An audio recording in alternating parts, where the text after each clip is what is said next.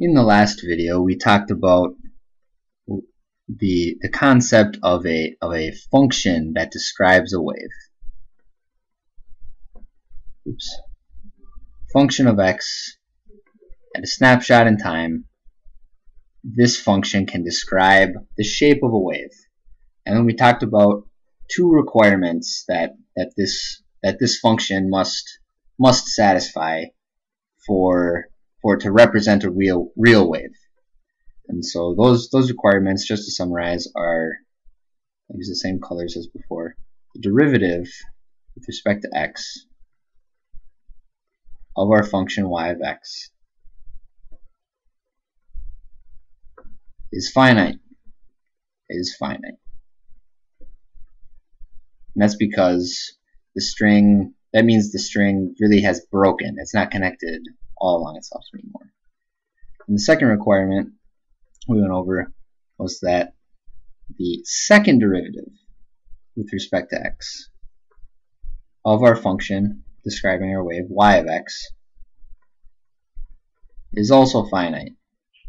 So from the last video, we know these two things. And on this video, we're going to talk about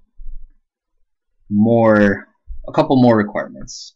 So say we have our same orange string wiggling along here, some complicated thing happening, but we know that whatever this function is, we know that these two things must be true for it to be a real wave. So in this video, I want to talk about the time dependence of the wave. So we're no longer just taking a snapshot of this wave, but we're just watching it wiggle around. Excuse me. So as time passes by, this wave will change. This will move around. So at a certain point, so we have our function y telling us the y position of a certain point on the string. It has an x position, and then it will also change with time. So y is a function of both x position and time t. All this means is that how, the y position of a certain piece of string depends on x, which is which piece of string are you talking about, and t, which is at what point in time. So if we pick this point here and we watch just this point moving up and down, what's the requirement on this piece of string moving up and down in time? Well, the first requirement that I'll mention is that this wave, this point on the string, I'm not actually sure how to draw this, but it can't, at the next point in time, it can't just suddenly jump. It can't jump down here, right? It has to be at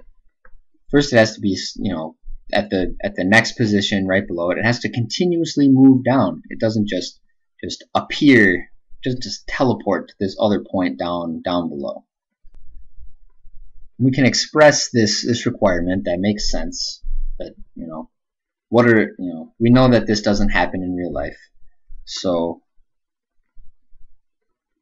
we can express this as the change in y over the change in time, just like we did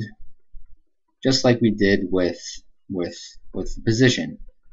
So before it was the slope, and now it's just how it's the slope in time, but we've drawn it looking at x. So it's a little less intuitive to call it the slope in this case, but it's the change in y over the change in time. And so again, the change in y is some number. I'll call it a. Again, it could be 5 inches. It could be 27 miles. Whatever it is, doesn't matter in this case, because the change in time is 0. We're saying that this piece of string can't instantly be at a different point. So there's no a infinitely small amount of time, a zero amount of time. This can't, or another way, I guess a better way of putting it is that this piece of string can't be in two places at once. So, and if that were the case, the time derivative of y with respect to t, the derivative of y with respect to t would be undefined because we can't divide by 0.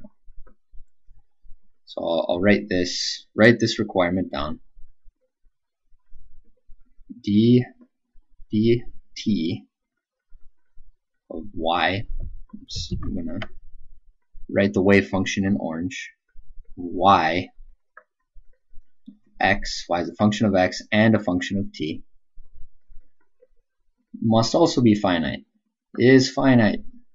So we're finding out that all these different derivatives are finite based on physical arguments.